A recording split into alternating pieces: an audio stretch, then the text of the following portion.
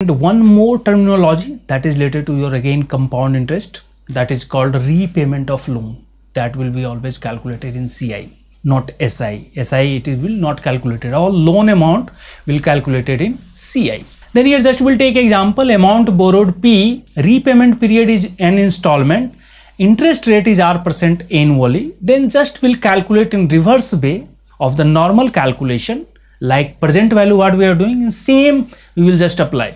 P equal to xy1 plus ry100 plus xy1 plus ry100 to a square plus px plus 1y ry100 to the power q. Like this we will add all amount, that will give you the principal amount. That will give you the principal amount. After every installment what will happen? You are giving the equal installment xxx, then number of years will keep on change. Last installment will be applicable only for 1 year. Second last will be applicable for 2 years, and this will be applicable for n years. That way only we are finding. That way only we are finding the present value. Present value means P. It will come converting to X in R% n years. Okay. Just we have to add all value, all present value you add. That will give you the principal value. X will be equal to equal installment, either annually or something will be given. But here it will be equal installment annually. Installment can be equal also, cannot be equal also. We have seen already. If it is not equal, then what we have to do? If it is equal, we can apply this concept. If it is not equal, then individually we have to calculate. But one thing is sure, if individually we have to calculate, the number of years will be hardly given 2 or 3. Otherwise, it will be very difficult, very tedious to complicate. It will become very tedious to calculate. Then here P equal to this PV into 1, present value 1, present value 2, it will present value N. This is simple. This we have taken as a K in this form just to reduce the looking, otherwise calculation looks very heavy. Just we are reducing by one variable K, then it will become P equal to X into K plus K square, like this one. This we have converted into K, then K plus K square KQ, then it will come like this. This is sum of geometric. This is K plus K square plus KQ. It is a geometric progression, GP, sum of the GP. Its formula is K into K to the power N minus 1 divided by K minus 1. We know already. This is not big thing.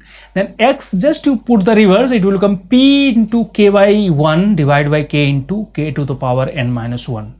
Or you just put K equal to 1 plus R by 100, you will get this one. P into R by 100 into this. Now to just writing way, it looks more smooth. If this R by 100, you are writing R again. Okay, this R by 100, you have taken R. Just for calculation, means percentage you have just written in the form of fraction or decimal. Then if you will convert like this same formula will convert X equal to P into R to the power P into R into 1 plus R to the power N divided by 1 plus R to the power N minus 1. Okay. Now, two situation can be. This is your given equal installment, that is your X. If installment is equal, then you can apply this formula directly. Now, two situations can be arise.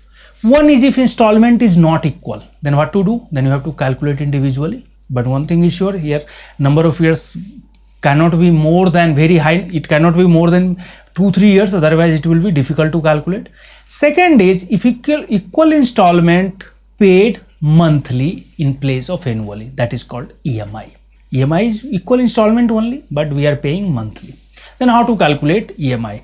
EMI R will become whatever net interest is there, R divided by 12, because 1 year is converted into 12 equal month, then R by 12 into 100, R equal to annual rate of interest.